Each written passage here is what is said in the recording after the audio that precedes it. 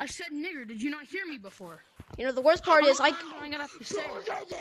I just caught that on video, bro. No way. Just actually tripping. I'm just explaining to him stuff.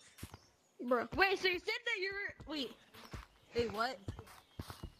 Bro, I didn't know. I don't know what it means. I'm just saying, like... Bro, you know you're racist. Like, you know what racist means. People say it's bad, but, like, I don't know what it means. Ice Like, cream, chillin', off. What? When slavery... you know, just look it up, bro.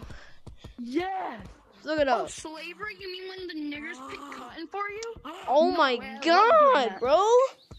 Man, they wouldn't even pick cotton for me. I would be the one picking cotton. You brought this upon yourself. Dude, you brought this upon yourself. I'm gonna post this to YouTube, and at least 30 people are, yeah, never mind. Like 30 people are gonna see that, so.